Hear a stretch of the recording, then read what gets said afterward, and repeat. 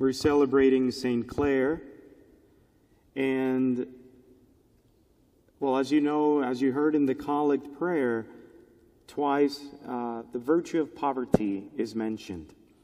And so I decided to preach about poverty, and I found beautiful sources from our friend Saint Jose Maria Escrivá about this virtue. Those who do not love and practice this virtue of poverty do not have the Spirit of Christ. This is really important. This holds true for absolutely everyone. For the hermit that decides to live in a cave with nothing, almost, in the desert, and also for the ordinary Catholic who lives in the world, whether he enjoys the use of the world's resources or not. We have to learn to live poverty. Poverty is not, I'll start with what it's not. It's not a state of miserable want. That is not the virtue of poverty. It has nothing to do with dirtiness either.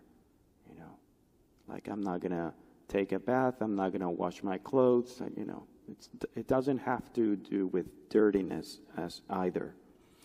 Because to begin with, what makes a Catholic is not so much the external conditions of his existence, but really an attitude of his heart.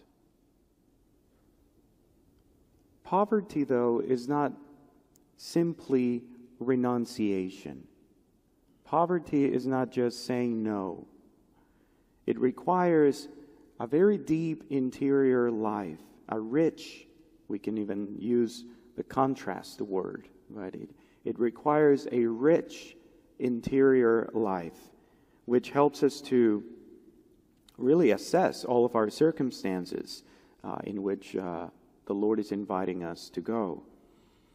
Poverty consists, in a large measure, in sacrifice.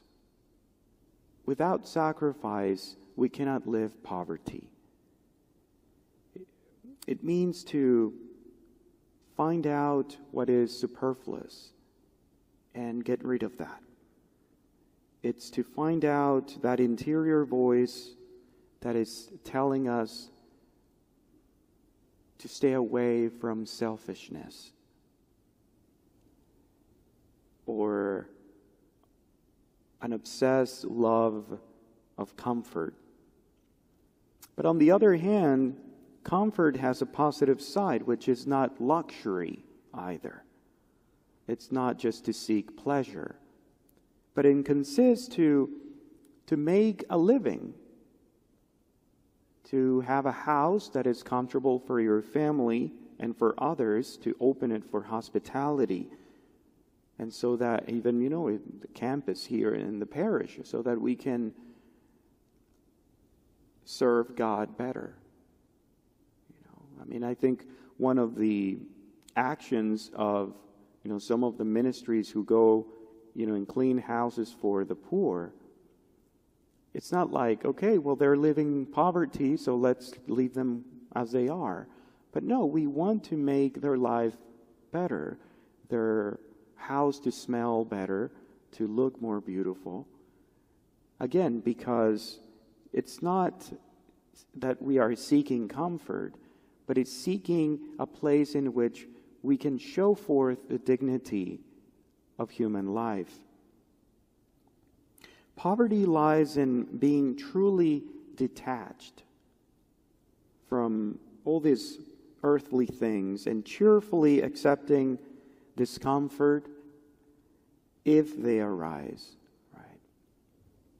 There's nothing wrong with seeking discomfort, but I think we can all agree that crosses will come our way. Discomfort will come our way. I usually say this example for children, but I think it's true for adults. You know, when somebody serves you something you don't like, as simple as that, what do? It is hard to eat it. But when discomfort arises, well, then you can act in a spirit of poverty and join yourself with those who don't have anything to eat. I mean, it can even be an attitude, a disposition of the heart to offer that, to add love into that sacrifice. St. Jose Maria Escrivá talks about that the best example of poverty is that of a mother. Every mother knows well what it means to sacrifice herself for her children, he says.